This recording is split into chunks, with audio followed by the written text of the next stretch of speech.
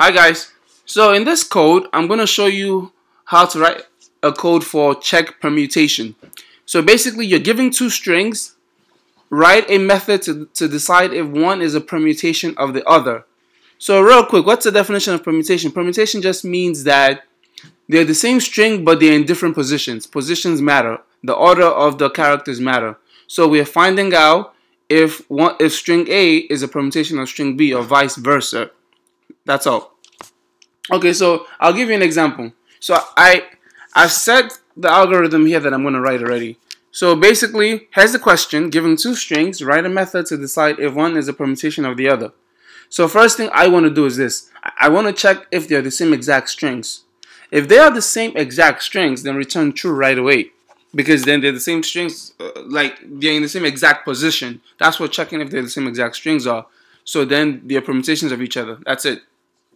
And then the next thing I want to do is I want to check the lengths of both strings.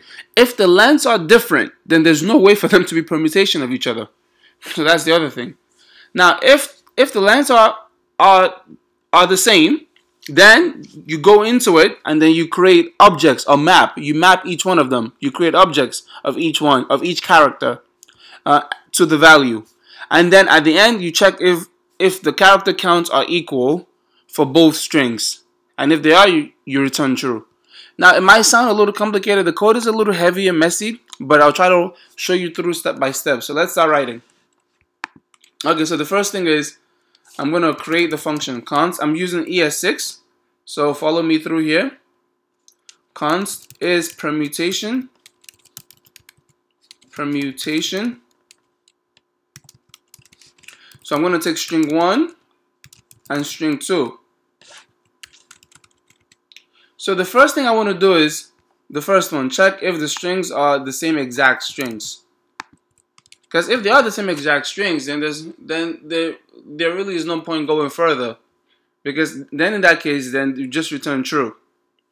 So check. So we can say if string 1 equals exactly string 2, meaning that if they are in the same exact order, return true.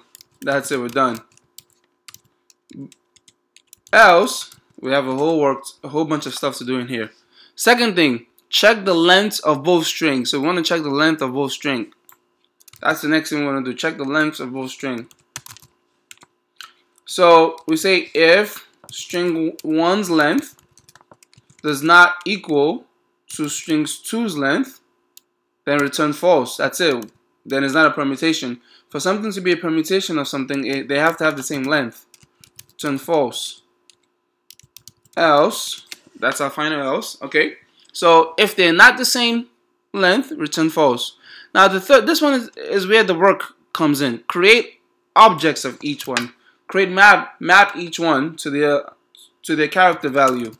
So to do that, I'm not going to write the code here. I'm just going to write it as a utility function, a separate function, and then call it inside of here. So here I'm going to say const is object. So I'm checking to see if it's an object basically. So it takes in a string, and then I'm basically going to return the object of each character of for the string that is passed. So let obj object. Let's create an empty object, and then let's fill it up. For let I of object. So basically, I'm saying if let I of string. Let I of string.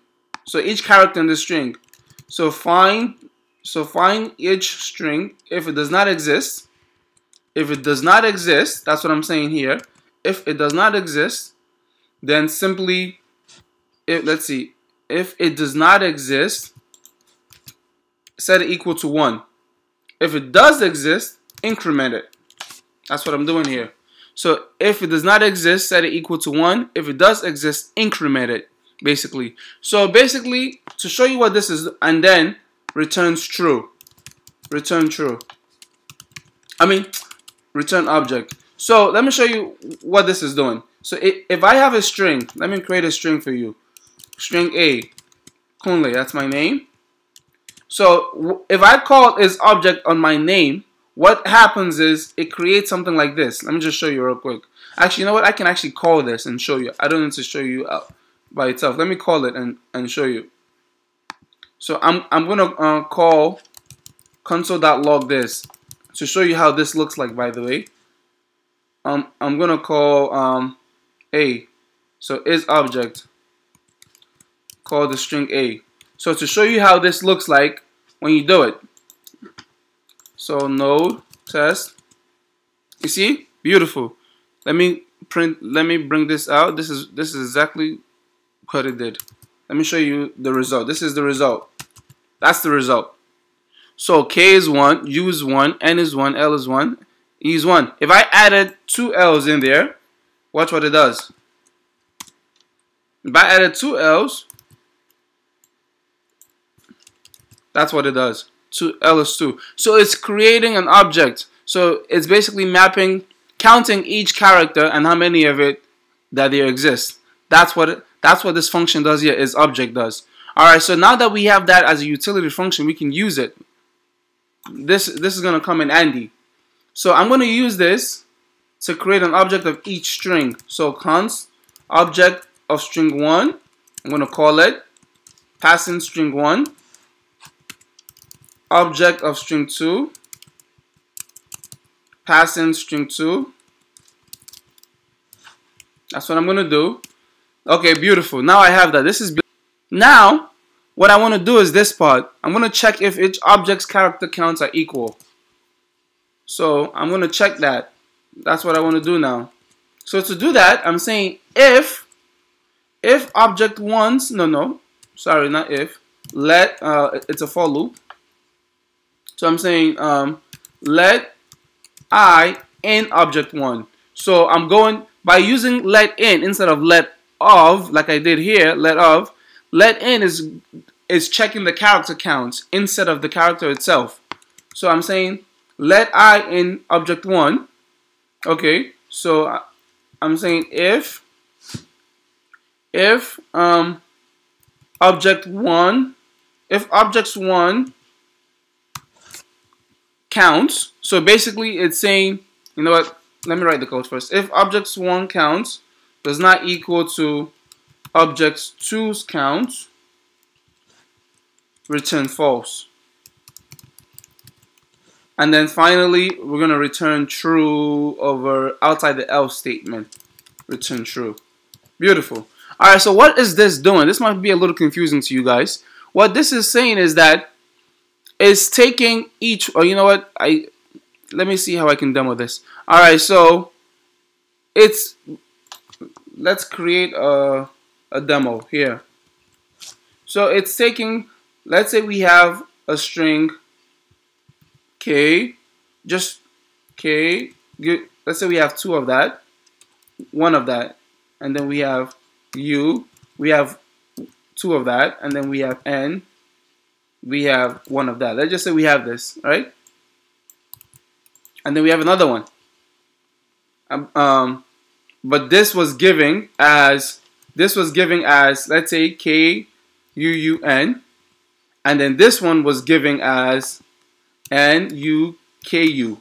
Notice that they're the same exact thing and they're permutations of each other. What happens is that when this gets mapped, it gets mapped like this. When this gets mapped, however, it gets mapped the other way. Let me do it. N1, U2, and then K, and then K1. So when this gets mapped, it gets mapped like that. So what this is doing here, what this if else is doing, and this for loop is doing, is that it's taking the first character, K. It's looking for where K is. It's looking for where K is in object 1. It says, okay, so K is here. Then it says, what is the value of it? That's what the let in does. What is the value of K? Oh, it's 1. Beautiful. And then it compares it to this object 2. Object 2 now looks for K and sees that it's 1. And then they check if it's equal. If it's not equal, it returns false, because it has to be equal in order for it to be a permutation. And that's exactly what it does. Hopefully that helps. Alright, so let's continue with the code. We're basically done. So let's create some test cases. const b. So let's rewrite this Kunle. We're gonna create a permutation of this. Let's just change the first two characters, EUNLK, and then create a completely different string that has the same length. We can say voids voids. All right. So here's three strings. Obviously, A and B are permutations of each other, but C is not a permutation of any of them. So we can see that B is a permutation of A, vice versa, but C is a completely different string. So let's go through this together. Take a look at the code again. All right, so let's print it out. Console.log.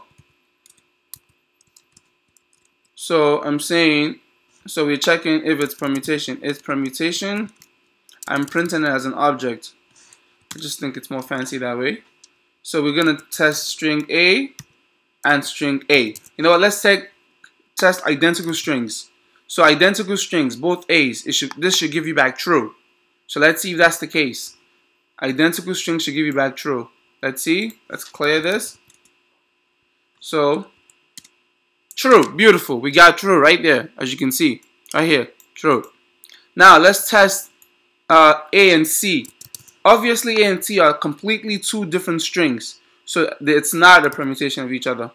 It's not. It should give you back false. It does. It gives us back false. Beautiful. Now let's check A and B. A and B are exactly the same length, different strings.